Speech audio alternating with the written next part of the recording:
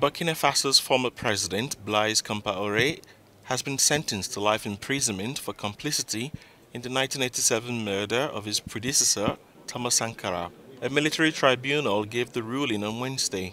Compaoré was charged in absentia along with his former head of security, Hyacinth Kafando, who was also sentenced to life imprisonment.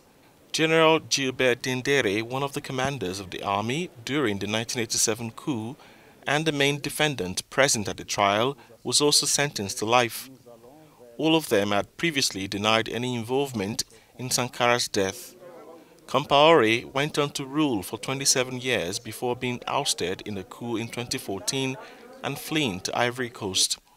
The charismatic Marxist revolutionary Thomas Sankara was infamously gunned down in the West African nation's capital, Ouagadougou, at the age of 37, 4 years after he took power in the previous coup.